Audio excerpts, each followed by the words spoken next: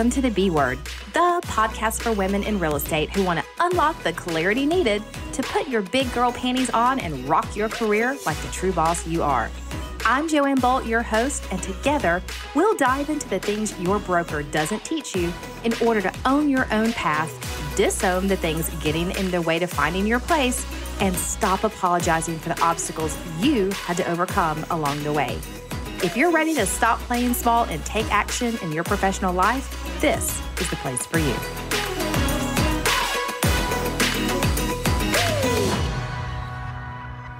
I thought I'd start the month off with a bang by bringing in two of my new besties, really. They're ladies that I've known for 10 and 15 and possibly even 20 years in the business. But as we've all evolved and grown our businesses, we've ebbed and flown, through the years, but now we talk all the time. And so it's my privilege to introduce, if you haven't already met them, and I don't know how in the heck you haven't, Linzee Ciprani with Ciprani Consulting and Amanda Churchwell from Hello Leverage. So ladies, go ahead and give everyone just a little bit of intro to yourself. So yes, I've known Joanne, I would say the longest between the two of us. Linzee, no competition, Linzee, but Joanne and I have known each other since early 2000s and here in Atlanta real estate industry. So I started as a licensed agent in 2001, worked for a developer, then found residential resale, and was an agent for 10 years here in Atlanta. Then I somehow got pregnant with my first baby, my husband and I. Somehow. I think we all know how that happens. I always said I never wanted kids, and now I have 3.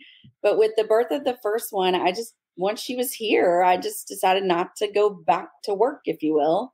And it was about a year and a half later that I was on a team at that time when I went out to have Lauren. And it was a year and a half later that my team, who are friends, even to this day, came and asked me if I'd help them with some admin. They were building and growing. And I was like, okay, let's talk about it. Never done that.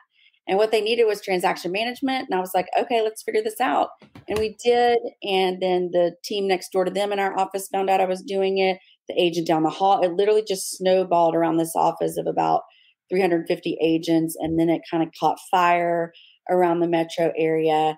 And long story short, we're 10 years in. We just celebrated 10 years last month. Thank you to Real Boss Women for being a part of our celebration. Of course. And we're in 24 states, about to launch our 25th and doing, several thousand transactions a year. So it's been a wild ride and it's incredible. And I have a lot of other amazing people that help me in my business. So. Thank you. Linzee, do we have you back? Can you tell us a little bit about yourself? I don't know. Can you guys actually hear me and see me? Yes, Something we can. is off. Okay, good. Well, I'm Linzee Ciprani, and I am the owner and founder of Ciprani Consulting. And I feel like I'm still stuck here, but hopefully it's working. You'll have to let me know if it's not. But I started out in the real estate industry as an operations professional for a big team.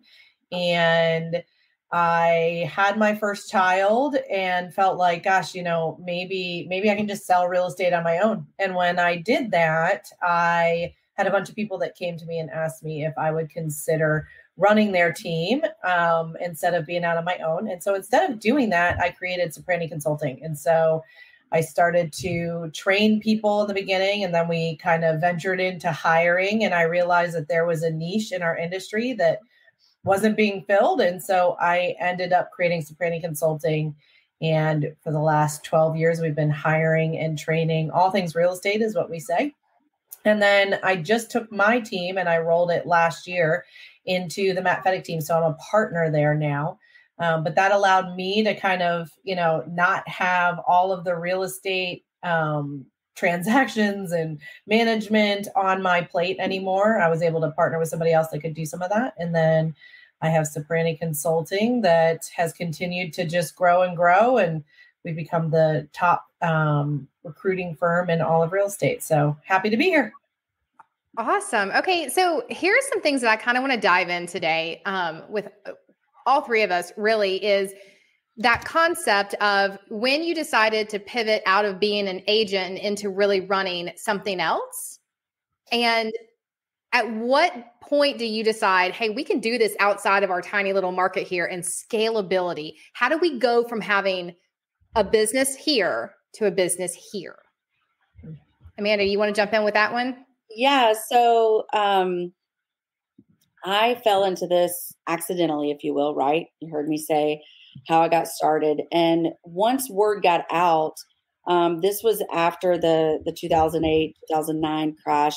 Real estate was coming back. Here we are, 2012. A lot of agents are getting busier. And so there was a need that I didn't even know existed.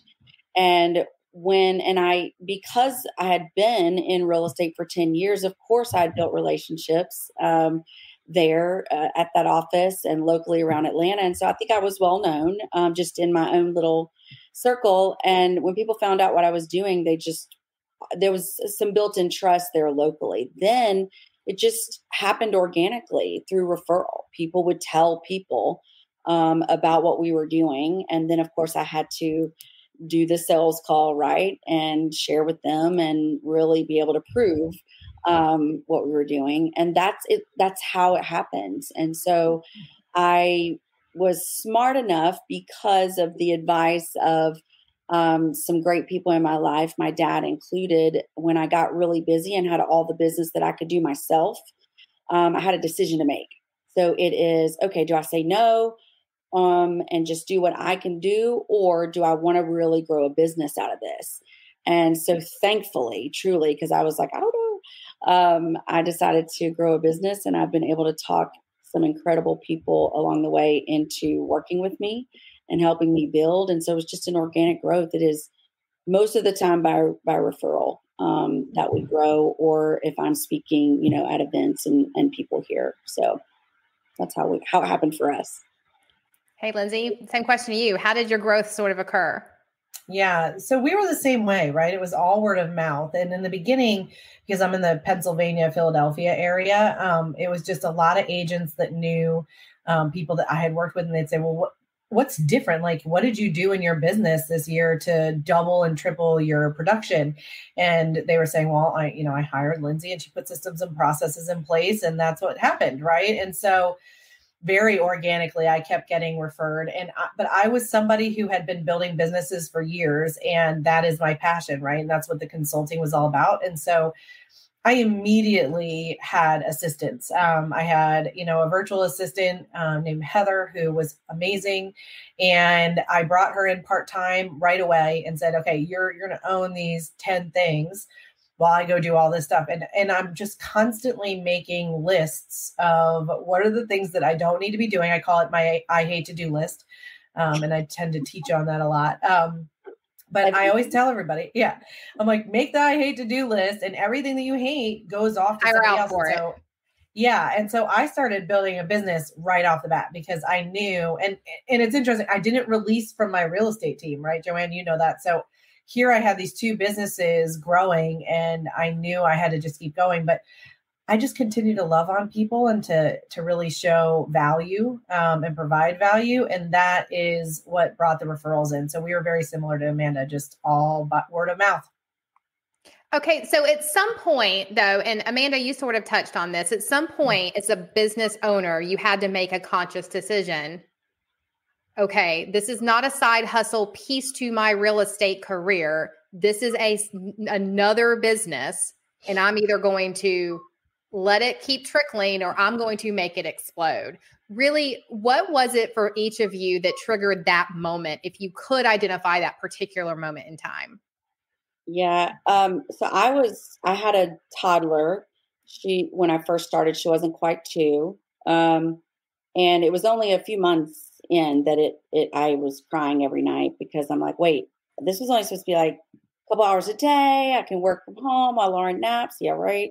Here I am, like rushing off, leaving the baby with my mom, who would leave her job to come and babysit for an hour, where I could run up. Luckily we're close, but where I could run up and do consults with potential new clients. So something had to give. And 1, I'm very competitive, and 2, I like money. So I was like, wait a second. If I add another person and I grow this, I can make more and I don't have to do the things that I don't like. So Lindsay hit the nail on the head. Like, what do you not like to do? I was very good at transactions, but the people that I have doing it now are way better than me. And so it was out of pain and the desire that when I just kind of brought my family around, my husband, my dad, we were all at the beach that year for vacation, and I couldn't be down at the beach. I was up in the condo, stuck working, and I was like, well, this stinks. And so it was them that just showed me, like, you have a business, like you could really do this, and they believed in me, which was amazing to have. And so once the decision was made, it was like, okay, now what? So then I just set about taking all the classes and all the coaching that I could find on how to lead, how to hire, how to do all the things. And so mine was out of pain and out of the realization that I actually had something. I was listening to a podcast earlier this morning and Gary Vee was talking, and he made a valid point to me that most high-level owners of a really successful business realized early in they'd rather have less income up front and hire better talent to take their pain points away and let it grow that way than try to do it all themselves and make more money. Would you guys agree, disagree? I mean, Amanda, I think you would definitely agree, it sounds like. Lindsay, what do you think about that? Yeah, I agree. I mean, I think if you hire the right person, right, you should double and triple your production very easily, whatever business you're in. But I think we always hit a pain point, and that's when we take the business to the next level. I think it always comes out of pain a lot of the time. And those are the times whenever I felt, great pain of not being with family, or mine was, I had my second child and I was literally negotiating a contract I had just had a C-section. I was negotiating a contract for real estate, and was like, I had all of these consulting clients that were like, where are you? I was like, I'm having a C-section. Like, I'll be back soon. It was that moment when I was like, God, I don't know that any money in the world is worth me sitting here on the phone in the hospital, like after every surgery, doing that. Like, that's ridiculous. And it was that moment that, I just sat there in tears and was like, it doesn't matter. Like, I just need to grow and to offload things. And so a lot of my growth has come from when I'm in massive pain around, why am I missing out on that? Why am I not with my family? Whatever it is. And then I go and I leverage. That's awesome. I know for me, my pain point came and I just took a different direction completely and left running a production team and started Real Boss Women, because really, honestly, if I'm very vulnerable with everyone, my pain point was I didn't want to run a team anymore. I enjoyed the people on my team, don't get me wrong, but I didn't enjoy being responsible or feeling responsible for their success at that particular way. The agents on your team like to stand there with their hands out, yelling at you when they don't have enough closings, and I can lead them to water, but I can't make them drink the water. And so my pain point was I want to consult and empower women to do this business, but not necessarily be in the trenches of putting up the for sale signs with them. And so I had to make a completely different shift because of that. What's really interesting too about this, issue or point, right? Like, when did you know and how and all of that? We laugh about this in my company, but I say it publicly too. Like, I had a mentor tell me several years ago, maybe 2 or 3 years into my business, because I was just learning to hire, and it was just the agony over telling my clients, I'm not going to serve them anymore. Right, Joanne? Like, you had to do that. And Lindsay, you had to do that, right? Everybody thinks that your customers want you. They actually don't, even if they say it.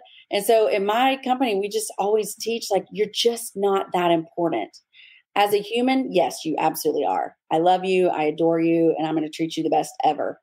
But when it comes to business and your clients, like, you're just not.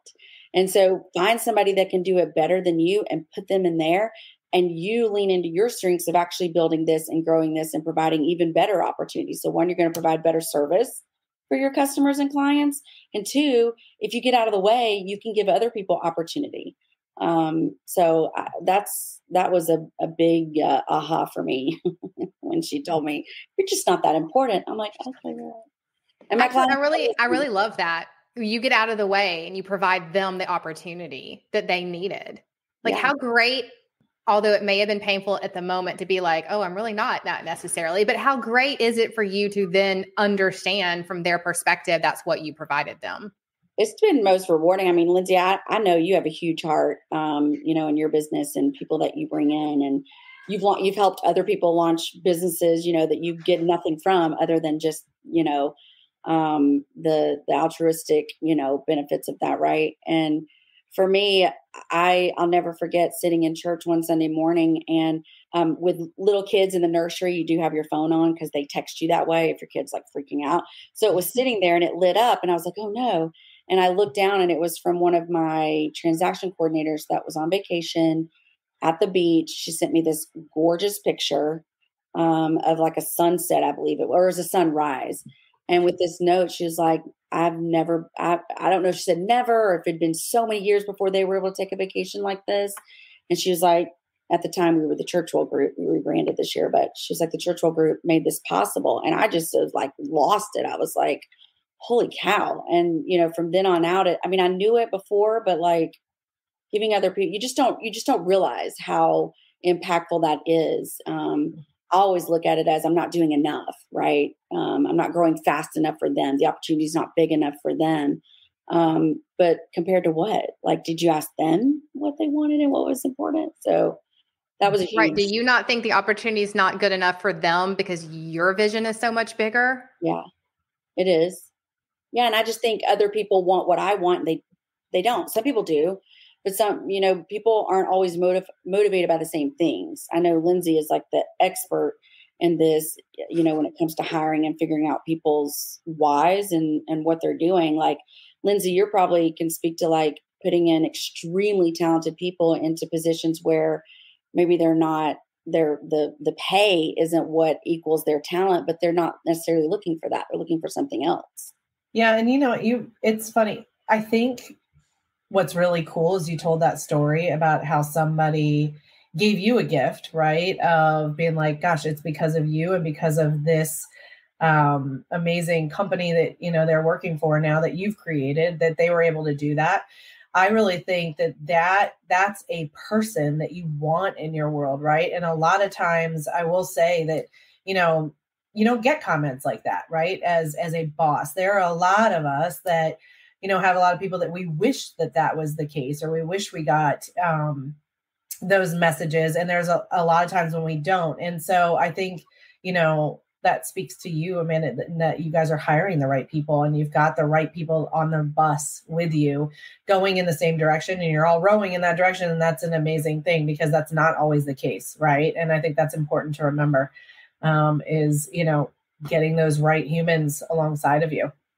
All right, so let's talk about the right humans alongside of you because I feel like you're talking to me because you probably are.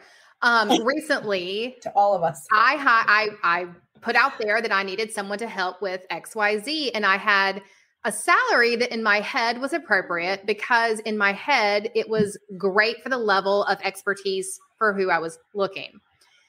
And sometimes, ladies, you just need that other girl in your corner to virtually across a Zoom slap you across the face like Lindsay did for me and say, you are looking for someone a step below you at a pay grade at that level. And the only way you're going to get where you need is someone who thinks up here and knows way more than you do. And that, I will tell you, girl, that took me a second. Like I thought that I was hiring that person. And then I really had to reevaluate within my own self. No, I had that salary at where it was because I never really considered that who I was hiring needed to be better than me in their lane. And it's made all the world a difference. I mean, you're right. Like I've got that right person in that right role and she knows more than I do about what she's doing for the company. And sometimes I talk to her and I'm like, I don't even know what you're talking about because you're using terms that I don't understand. But that's the only way you're going to move forward is to be seeking out that kind of talent. Yeah. And I think a lot of times, and as small business owners, right? Because that's who we're talking to today, most likely. Small business owners have a budget and they have to live within their budget. And so I always try to, explain to people like, you're either adjusting your expectations when your budget's lower, right? We can't have crazy expectations for somebody to work crazy hours like we do, or to know more than we do when they're out of college and in a smaller salary range. Or we have to,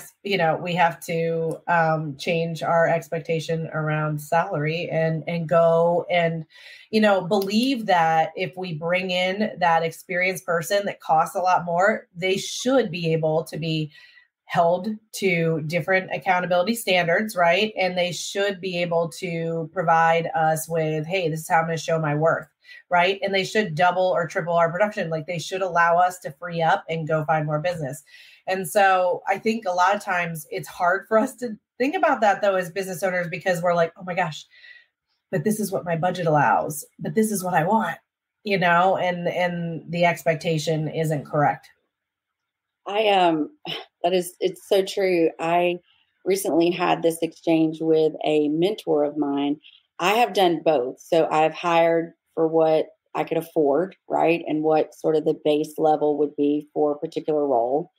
And then I've also made an investment, and a scary investment in a higher level hire, right? And so regardless of which end of the spectrum you're on, and you'll probably be in both, you have to make both accountable to the role, to the expectation, but then you also have to do a really good job of setting the vision and the vision for growth.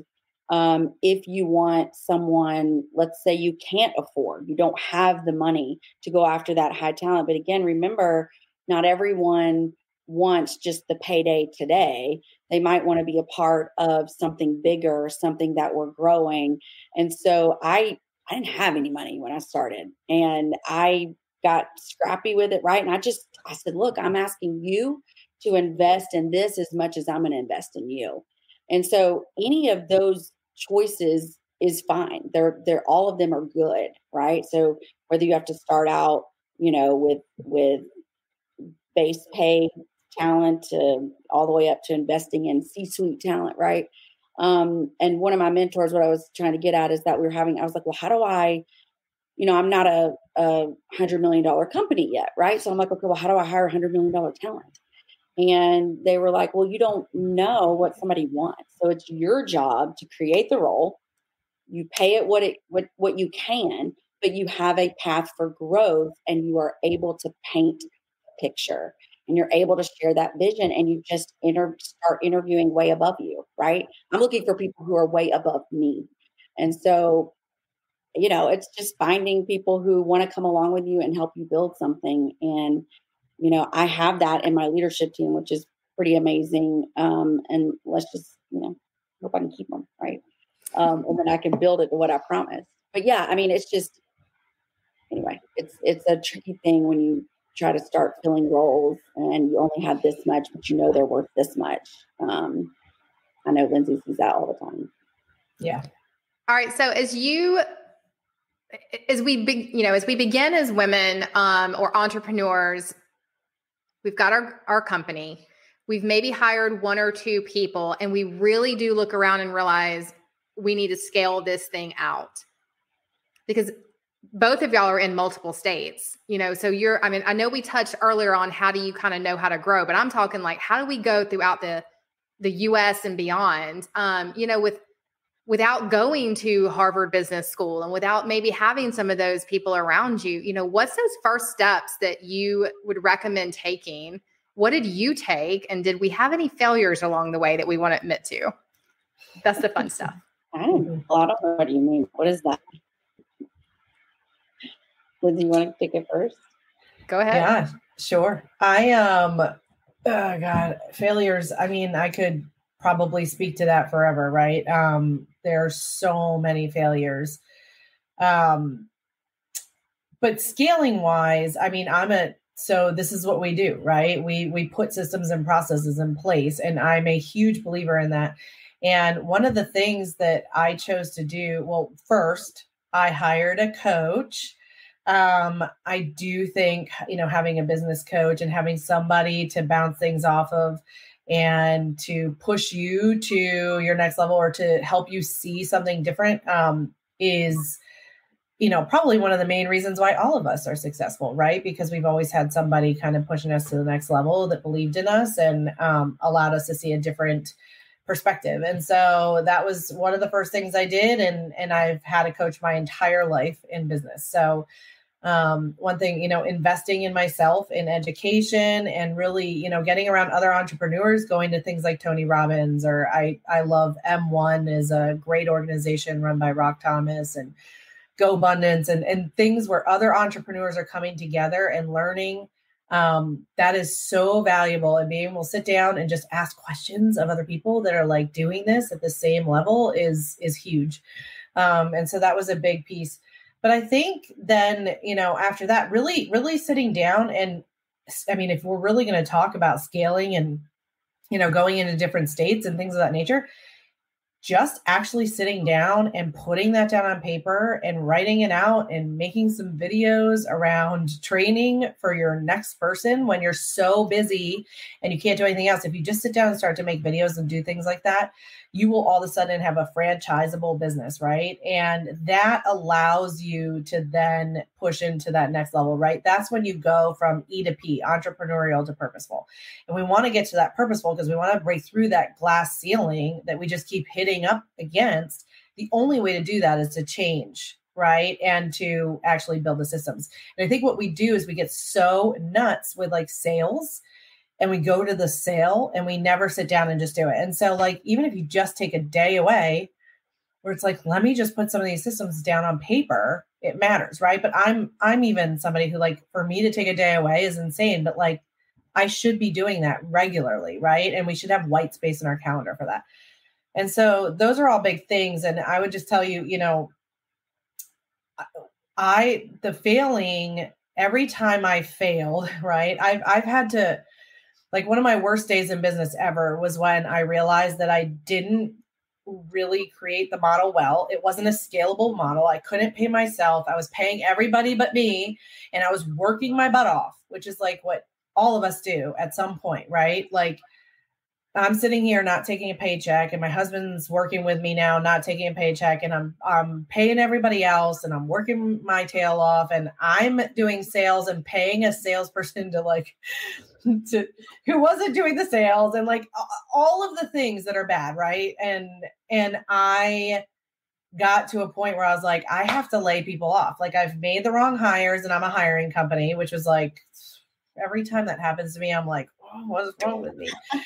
Because I can't be perfect. None of us can be. And then I had to lay multiple people off. And it was probably the worst day of my adult life. And I've had tons of things happen to me. But having to admit that I didn't have a scalable business, admit that I didn't run my finances the way that I needed to, and I wasn't on top of it the way I needed to be, and to admit that I was failing 4 people that then I had to part ways with because I didn't inspect what I expected from them, and I didn't hold them accountable. And then I wasn't willing to have the hard conversations that I needed to have before it was too late. And then I stopped paying myself. All those things came to me having to let them go. And just, that was probably my biggest failure so far. But have had lots of little ones that led up to it. Right. Yeah. Amanda? Yeah. I have experienced just about everything that Lindsay has just said. So, except that my husband didn't work with me. I tried to train him on how to do a contract one time. And I think after about 10 minutes, he's like, nope, I'm out. So that was cool. But I really like him. So I was like, oh, if we could work together, I'd be around you all the time. But instead we just retired him. So now he's here with the kids. But I would say in scaling, and I mean, we're still figuring it out. We're in all these states. Yes, we do thousands of, contracts and listings a year, like it is. But scaling is, in my definition, it is duplication and multiplication, right? So if you have something that's duplicatable and it can be easily multiplied, then great. I look at that. I'm very simple. So I don't have a lot of flowery words, but that is what scaling means to us. And so based on my experience, if I had advice for someone, whether you're just starting out or whether you're sitting there tearing your hair out or whatever, is get help sooner. I am not somebody who is going to sit down and write things out other than my vision. I've got that. And I know the pieces that I'm not good at. I started being self-aware very quickly because I knew if I figured out what I was bad at, then I could fix that, not fix it within me, but fix it in my business sooner than if I just ignored that. And that looks like always having coaching, just like Lindsay from day one. It was first my dad for free. Then I paid a coach, and I've had multiple coaches since then. Classes and education. So if you're going to run a business, and especially if you're going to scale it beyond yourself, besides an owner operator, you need to understand how to hire, train, retain, and love on your people. And there's some amazing companies that teach you how to do that. Tony Robbins' Business Mastery was awesome. I know Lindsay went to that as well. I'll tell you the most impactful for me, real world operations, was Dave Ramsey's Entree Leadership course, a week long in Nashville. I've gone, I know twice. I'm trying to think if I've been 3 times, but I'm just so, I follow all their stuff. It feels like I've been 3 times. It's phenomenal. It literally teaches you just the day-to-day operations, how to hire, how to really, retain your people, which is awesome. And failures, not hiring right. It's like the worst. If you looked at our track record, until I got my current leadership team in place, like we struggled with that all the time. I would find some really talented ones, and then I would hire out of pain, and they wouldn't be so great. So to me, scaling is about fixing yourself, growing yourself, personal development, and then whatever those areas in business that you're not familiar with. If you're a really good salesperson, you probably don't know all the rest. So then go to classes and as quickly as you can hire operational help, because I didn't document anything for years, like 6 years. We were like manual checklists and Outlook email and day timer, paper day timer. It was terrible. But we did it. I mean, we were killing it. And so really, really good operations help, people who can document, who can really make sure the systems are working and audit those all the time, for efficiencies. That is huge in scaling a business. Because again, it's got to be duplicatable and it needs to be able to be multiplied for me to scale it.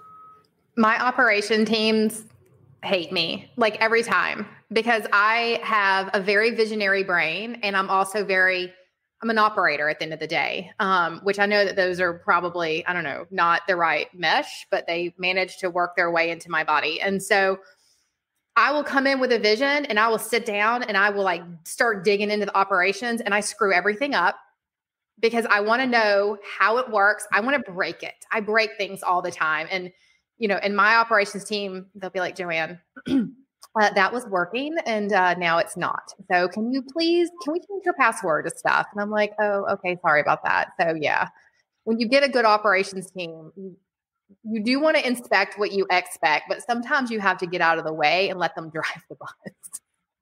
That's such that is key right there, Joanne. Like you can be like that and you can also control yourself. Like you have to get out of it because you need to empower them, right, to do it. I mean, I still have full authority in my business. I can change anything I want daily, but if you're actually considering the other person and their role and what you've hired, you're paying money for them to do, then you'll kind of get out of their way much faster. And I mean, I don't like being embarrassed. And so if I go in and like screw it up when I didn't have to, like that's embarrassing and they lose confidence in me. Right. And so for you to recognize that in yourself, I think is huge. Some of us, it takes a little bit longer to do. Oh girl, I'm all about like, yeah, I have full control of my business, but if y'all need to change my passwords just to take away that temptation for me, like some of us, our temptation is ice cream. Some of our temptations are, mine is to sit down at 9:00 at night and like start digging into things. It just doesn't always work. And sometimes it's good though. You do need to dig in a little bit because I will say that I've also seen the opposite of that. The people that totally release to somebody else and somebody else is doing everything. And then they wake up days later and they don't know how to get into systems. They don't know how to work things, and that person's gone, right? Or stealing from them. And it's a problem, right? So we do have to have our hands in it, and we do need to feel it and see it and still manage it. And I think, that's the hard line that all of us have to walk. That is such a good point. I just want to just mention this because she's so right. So I am not at all like probably either one of you, because I know Lindsay is like got a really detailed, brain too, but I don't want to do any of it. Like I barely know how to do like Google Sheets and things like that. I don't know none of that do I want to do. But my mistake was I found amazing people. I was like, go do it. And I set them up. I was like, here's the role. Here's what I want you to do. It wasn't that I just told them to go figure it out. I was like, this is what I want. But then I did not. I just went off, right? And I just kept selling. I went to the next state. I went to the next thing. And I didn't know how to do things. And so luckily, as far as I know, no one's stolen directly from me, right? We may have had people leave and take clients and that kind of thing. But that's huge, because even though I want to be hands off as much as possible, I had to bring myself back into it and say, okay, but how do I know that they're doing the job? Or even worse, like I woke up, several months later and realized that I had taken the eye off of the ball in a certain area, and it really affected our business. And so we had to grab that ball back and fix that. So it happens though. And if I hadn't have done that, I wouldn't know, my blind spots or weak spots. And so now I know, and hopefully able to catch it much quicker. Okay. So Hello Leverage, you guys just had a Hello 10-year. Lindsay, tell everyone how long the consulting organization has been going. Yeah. So it's 12 years old, but it's really 10 years where it had other employees and was like an actual LLC. And so we're getting ready to celebrate our 10-year actually.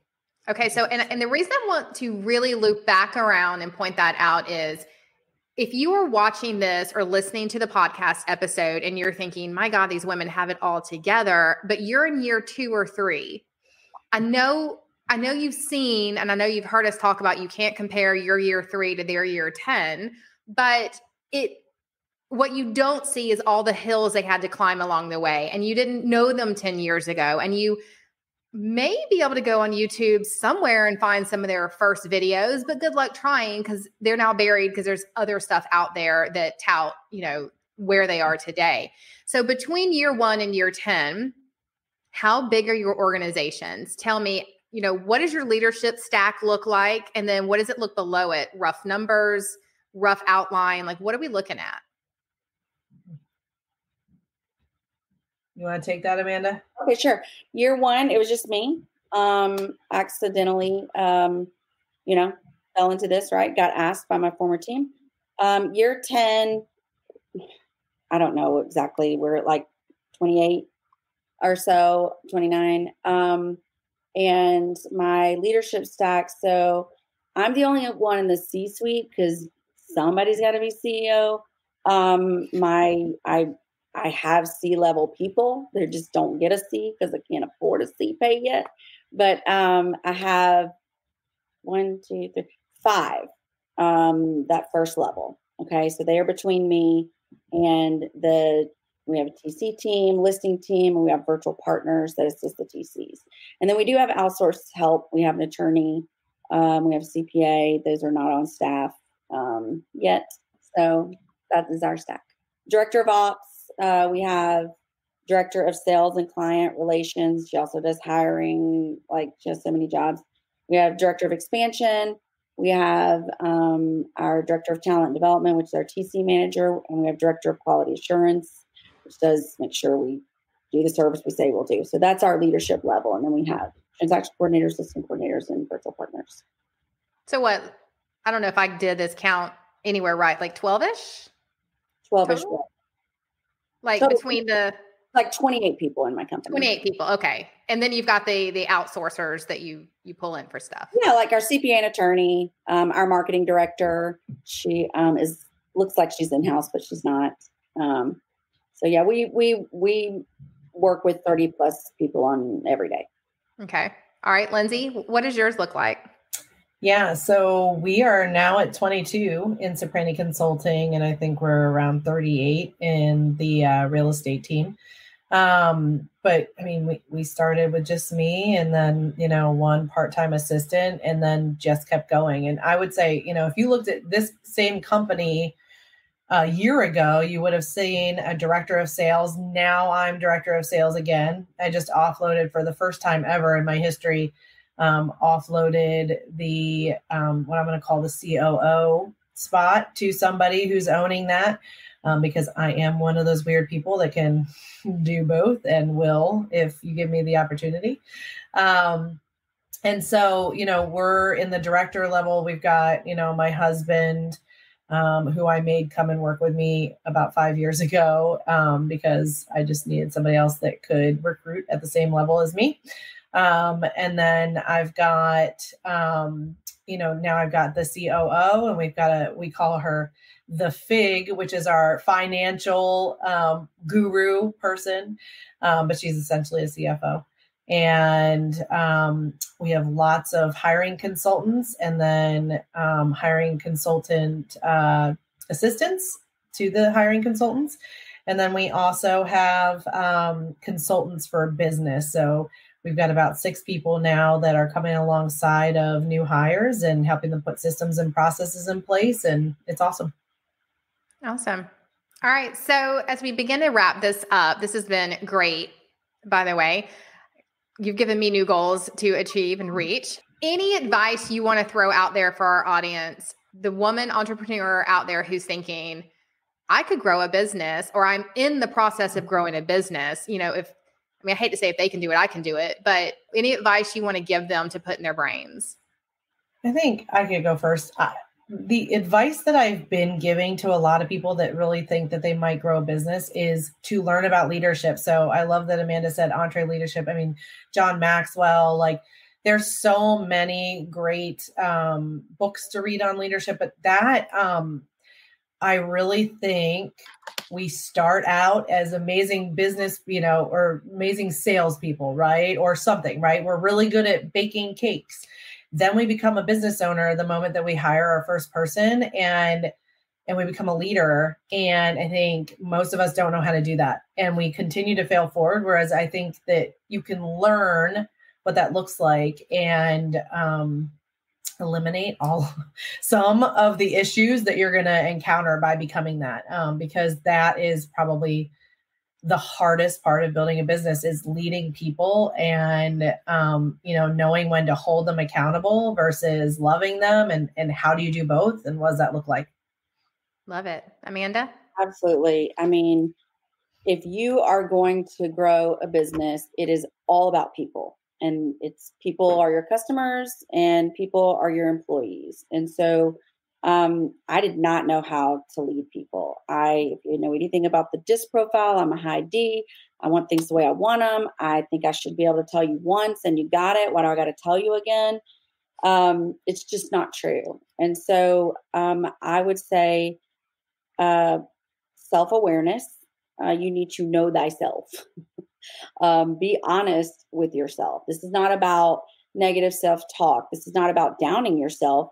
You are not good at everything. No one is. And so the quicker you find out what it is that you're really good at and where it is that you want to go, then you can start putting the pieces in place to help you get there. Now, in the beginning, it was just me. I had to do the work and hire the people and train the people and keep the books and all of that. So it would behoove you to take some classes, right?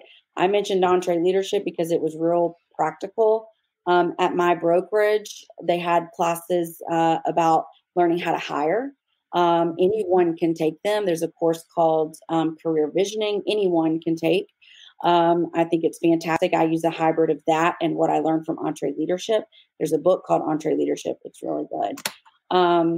Also knowing that challenges and problems and hills to climb never go away. I also think that cliches are cliches because they're true.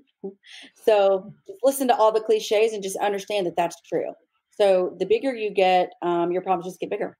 So they're not, but you're also ready to face them. So don't be scared of that.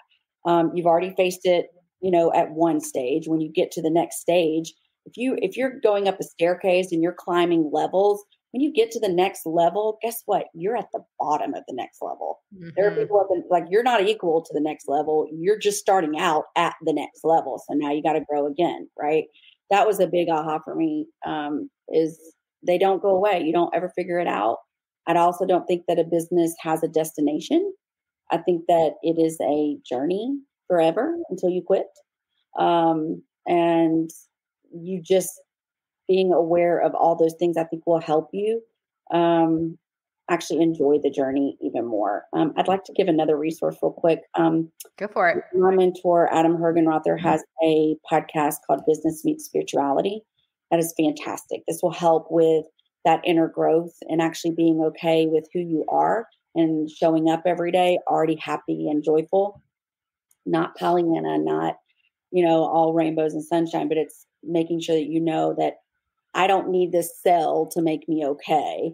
I don't need this hire to make me okay. I'm already okay. So now let's go play and have fun with our business. If you could learn that before you get in business, and you're just judging yourself all the time and you're thinking you're a failure, you're not. You just tried something that didn't work, so go try something else. Right? Go hire a different personality or different, style of person. But yeah. So those things, self-awareness. I wrote down some notes while Lindsay was talking, so that's what I'm looking right there. But just knowing that challenges never go away. Like, it's freaking hard. And I think my business is awesome, but it's hard. And we have some hard things that we're learning right now. And I'm just enjoying the lessons, to be honest, because that's really all they are. What am I going to learn today? You know what I love about that is one thing that, stuck out to me in what you just said, aside from, it is hard and the challenges don't ever end, because they don't. But if you're not in a business that you want to go play in every day, then you're in the wrong business. Mm-hmm. I told my team when we started Real Boss Women, I was going to give myself 12 months to do a lot of different things in this organization to see what I like to play at the most before we really settle into what we're going to niche down into. Because quite frankly, if you don't want to play in it every day, even when it's hard, even when it's rough, even when it's crap you don't even know how to handle, if you don't want to get up the next day and go do it again, then you're going to burn out so much faster. That's right. And I think, just to tag along on that, that's why my team is no longer my team anymore, right? There's no Linzee Ciprani team, because I gave it to somebody else. And every person said, why would you do that? That's an income producing asset, And I looked at it as, but if everybody were to leave me today in that real estate business, I do not want to go do all those jobs. Right. Whereas in the other one, I want to do all the jobs. I'm fine with all the things. And so I knew I needed to go where my passion was. And I think that's really important. Awesome. There's no one that can tell you either. It is you. You don't have to be like anybody else. You don't have to grow it to anything anybody else wants you to grow it to. Grow it to what you want. Make it what you want. And be okay. It took me forever to be okay with what I wanted. Right. And it doesn't have to look like anything else. And when I mentioned all these other people and resources, it was purely selfish. I needed something and I went to them because they already did it and knew how to teach me. And you pay a lot for it, but that's investing in yourself, and doesn't have to look like anybody else's. And you can be happy right now and grow your business and it still be hard. I think that's a big thing too. That I'm on this kick on my love bracelet. Enjoy the journey. No, I agree with you. And I tell people all the time, if you are wanting to do something and the people you're around aren't supportive and are not helping you get there or giving you the resources or cheering you on, don't not do the thing. Go change rooms. Go get in different people. Go find the people who will help you get where you need to go. Absolutely. I love that.